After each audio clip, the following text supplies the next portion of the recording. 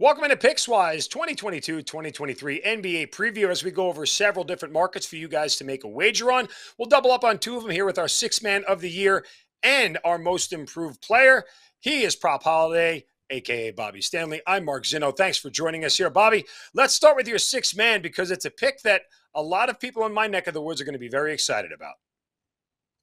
Yeah, shocked I got these odds, but Bogdan Bogdanovic of the Atlanta Hawks at 46 to 1 to be sixth man of the year. Now, he averaged 17 points per game as a bench guy last season in 36 games. He shot 43%, 37%. He was plus 5 points per game better coming off the bench. I think it's a really good spot for him now that the backcourt of the Hawks has DeJounte Murray and Trae Young.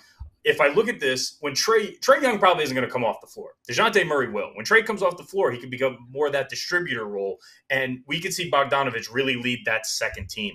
There's no reason he can't get to 18 points per game, 17 points per game in that six-man role. That's generally what you need to get to hit that six-man. I think we saw with Tyler Hero last year. So at 46 to 1, I was shocked to see this, but I like him in this new role for the Hawks.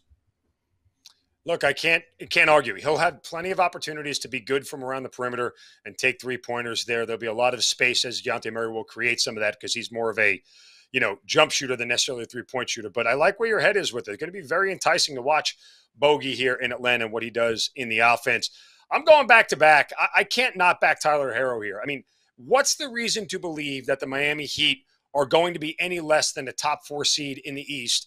I don't necessarily know that I have one. They're great defensively. They're very complete offensively. And after you get past Jimmy Butler and Kyle Lowry, you have him right off the bench supplementing all the scoring. And because Miami continues to fly under the radar here, Bobby, I look at them and I go, okay, well, if they can get top 4 with Boston, Milwaukee, Philadelphia, what's the reason to think again that he's not going to be a big part of that? So I back Tyler Hero for back-to-back here in the most improved sixth man of the year, rather, in 2022-2023. Let's go over to most improved. An interesting pick for you in a new location. Where are you going?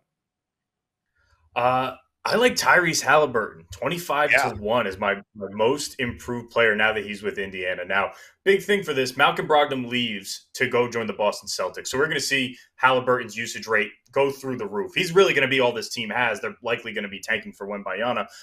He averaged 17, 9, and 4 post All-Star break. I think he can make a big jump. I'm talking 20 plus, 9 assists, maybe 4, 5, 6 rebounds. If he can make that ascension to in the conversation as an all-star, which is going to be tough on this Pacers team, but if he makes that jump, I think we're talking most improved player for Tyrese Halliburton. I still can't believe the Kings let him go for what they did. If we look at the other top players in this, in contention for this, Anthony Edwards probably going to go from 21 to 24 points per game. That doesn't really get it done for me. And if I look at his other stats, I think it's going to take a hit with Gobert in the rebounding column. So I like Tyrese Halliburton. I like it at 25 to 1. I'm excited to see him get his own team. Where I'm going is a guy that may garner votes in another area. As you talked about in one of our other previews, Zion Williamson as your long shot for MVP. Well, I don't think he'll get there because he's got too many guys in front of him who have sort of gotten in the line, so to speak, for MVP. Where does that leave him next? His most improved player, coming off the injuries, hasn't really had any consistent NBA time since he's been drafted. If he comes out this year and plays as well as you think he can, possibly to be the MVP at 18 to 1, Bobby. I mean, the natural next step for him is to be awarded most improved player. This almost feels like he should be the leader as far as odds are concerned. He should be the favorite. I can't believe this number is as big as it is for Zion at most improved player. And after seeing what John Morant did last year, it's kind of, I guess, the direction of where this award's going. The only thing that scared me about Zion is he played damn good as a sophomore. 27 and 7 are really good numbers. How much more can he pile on top of that?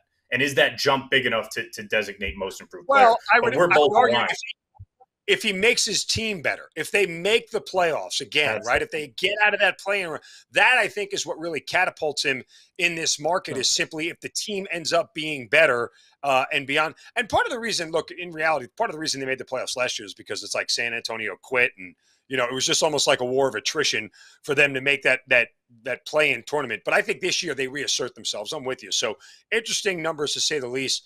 on Zion Williamson. That'll do it for our sixth man and most improved player nominations here for our bets for 2022-2023 in the NBA. He's Bobby Stanley. I'm Mark Zinno. Make sure you go to Pickswise.com for more information.